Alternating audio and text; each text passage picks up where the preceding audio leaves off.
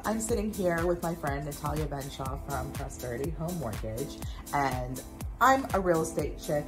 This is what I do all day long, and I have a burning question to ask you, Natalia. Okay. Do you think purchasing real estate is a better investment over putting someone's money in the stock market?